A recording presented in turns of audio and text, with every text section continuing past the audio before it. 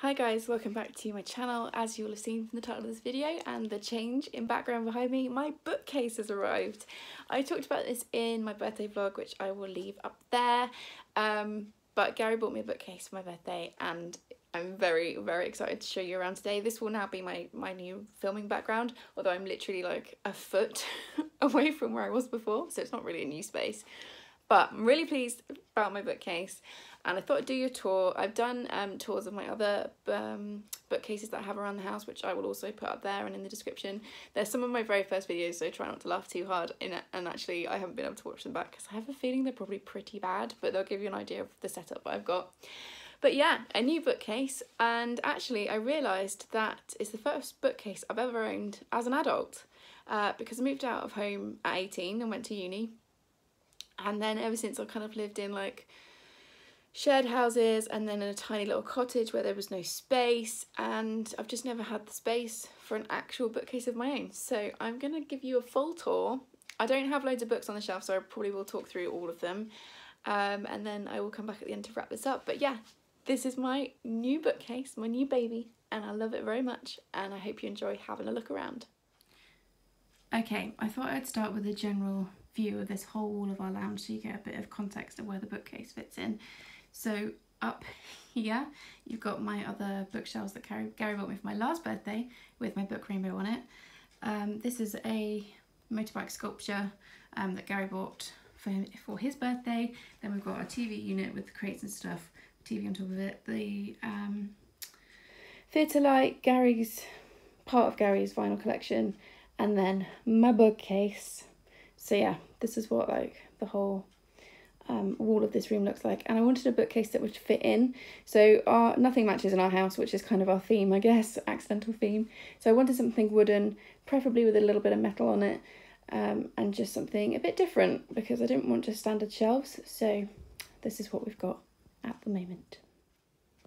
Okay, top shelf. Does this count as a shelf? I'm counting it because it's got stuff on it. Anyway, so starting from left to right, we've got a lamp that is just one we've had hanging about and will probably get replaced soon.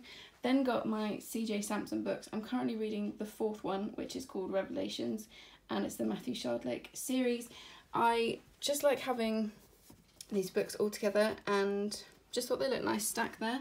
And then on top of them, we've got these two rocks that Charlie collected when we went to our special beach with him last year, and he picked them because they are heart-shaped, so I just like having those there. Then I got this amazing print that my friend Steph sent me for my birthday, and it looks so much like our cat Jack, which is why she picked it.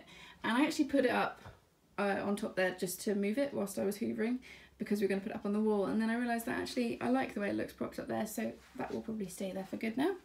Then got this little dish that Gary and I bought on honeymoon in Kefalonia this year, just as a little souvenir, and this metal lantern that Gary's had for ages that just went nicely there. So yeah, that's the top shelf. Next we have the paperback shelf, and I don't know if this will eventually get filled. All of these books, by the way, are books that I've read. My TBR lives up in my bedroom, and these are all books that I've either given 4 or 5 stars and that I'm planning to reread at some point. I don't keep books just because I've read them, so these are my kind of keeper collection, and so it may not get much more filled than this, or I might have a really good run of things and it'll suddenly be really full, but we'll see how we go. So this section here, these are mostly thrillers, but they're ones that have a black spine, as you can see, because I just like the way they look all together. So I've got The Winter of the Witch by Catherine Arden, The Butterfly Garden by Dot Hutchinson, The Seven Husbands of Evelyn Hugo by Taylor Jenkins Reid, which is one of my favourite books of this year, 13 by Steve Kavanagh, The Woman in Black by Susan Hill, which I really recommend, especially at this time of year because it's super creepy, Carrie by Stephen King, Only Ever Yours by Louise O'Neill, The Wonder by Emma Donoghue, also another great autumn read, The Silent Companions by Laura Purcell, which apparently is a bit of a Marmite book here on Booktube, but I'm not sure why. I'm definitely going to reread it soon, and I absolutely adored it. I read it in one go the first time. And then Sweet Pea by CJ Scoos. Obviously that had to be face out. I'm kind of using it as a to hold the other books up at the moment, but it will probably still stay there even if I do get proper bookmark bookends at some point, because you know how much I love that book. Then I have this, which Steph made me a few years ago. I shall be miserable if I have not an excellent library. Leave me a comment and tell me which book that's a quote from. Unfortunately, as you can see, the glass got cracked when I moved, but I still love the frame, and she physically sat and made that for me, so I love it. and when I was putting my bookshelf together, it obviously had to come down and be part of the bookshelf. And then over here is my Jane Austen collection.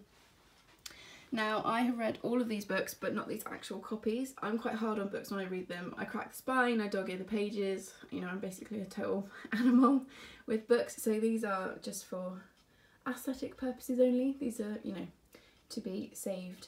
And they're such beautiful editions, but I have read all of her works. And yeah, they're just really pretty. This shelf is kind of a mishmash of basically books that I think have pretty spines or are nice editions and I just want to keep, and I just sort of put them all together. So we've got What Would Boudica Do, which is one of the funniest non-fiction books that I've ever read. Louisa O'Neill, The Surface Breaks, which I know again is a bit of a controversial book, and it's one that I do want to reread because the first time I read it I thought it was great, but I'm a massive Louisa O'Neill fan, so I'm not sure if I got caught up in the hype, but we'll see when I reread it. Feminists Don't Wear Pink and Other Lies by Scarlett Curtis, forgot the author's name then, and Chasers of the Light by Taylor Knott Gregson, which is a book of poetry that Gary bought me when we were dating. This is probably a slightly weird thing to be talking about on the internet and to have on my bookshelf, but this is our previous cat, Cassidy's ashes. She passed away in May last year before last even, and yeah, we were gonna scatter her ashes, but actually I can't bring myself to do it, so she will probably just stay with us on the shelf, and I like having her where I can see her. And then I've just got a stack of books, again, that I like the spine of, so The Christmasaurus by Tom Fletcher, which I'll be rereading in December, The Virgin's Lover by Philippa Gregory, Circe by Madeline Miller, and this beautiful edition of Much Ado About Nothing, obviously by William Shakespeare, again, that Gary bought me when we were dating.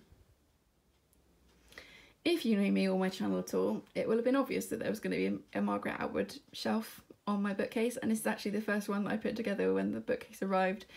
So yeah, these are all Atwood books. I've started collecting her books in this lovely edition. It's got kind of like a 1920s vibe. I'll pull one out so you can see. So this is The Edible Woman. I just really like these editions, so I'm starting to collect them for my Margaret Atwood reread, which we're going to be doing next year. And yeah, there's not a lot to say about the shelf. It's all Atwood. It makes me happy. This Gary's had for years, and actually I accidentally broke it into 3 pieces the other day because it fell over, but he repaired it and I don't think you can see it was broken. But yeah, this is probably my favourite shelf on the whole bookshelf. I was also destined to have a Harry Potter shelf, so I've obviously got the 7 books in the series, plus an extra, the Ravenclaw edition of the first book, and a copy of The Cursed Child. I'm not interested in the Fantastic Beasts series. I watched the first one, which was fine, but I'm not interested in watching anymore because Johnny Depp, and I'm not interested in reading the books. I haven't really heard great things, or like did they do like film scripts or something? I'm just not interested in those, so they won't be included. But I do also have 3 really great kind of behind the scenes books that the boys bought me for Christmas the year before last. I've still got one to read, which is the one with the bookmark in it, and that's going to be my non-fiction for December. And then I've also got 2 of the audiobooks stacked up on top. I would love to have the whole series on audiobook, like the CDs, but they're so expensive. And then also my Hogwarts candle that Gary bought me for Christmas last year, and he cannot understand why I will never burn it, but for me it's not for burning, it's an ornament. And then last but not least is this little shelf down here, which is a bit of a random mixture of stuff. So these books here are all hardbacks that I've just really enjoyed this year. I probably won't reread any of them, so they probably shouldn't be kept, but they're just so pretty, so I'm keeping them for now. So we've got Fox by Christina Doucher, XX by Angela Chadwick, Normal People by Sally Rooney, and Everything Under by Daisy Johnson. And then on top of them are the wooden love letters that Gary bought me, again, whilst we were dating. They're old letters from publishing presses, and yeah, I just really, really love them. Then this little book of proverbs, if you've watched my other videos you might have seen it. It belonged to my grandpa who passed away a couple of years ago, and I just like having it where I can see it every day. And then this is my classics collection. These are all the classics I've read so far this year, and I'll be doing a full like classics wrap up to have a look at all of those. But yeah, I just like having these books out where I can see them. So that's my bookcase tour. I hope you've enjoyed this video. All of anything that I've mentioned will be linked below, and yeah, I hope you like my new background, and if you've got any questions, shout me in the comments as always, and I hope to see you in the next one. Thanks guys, bye!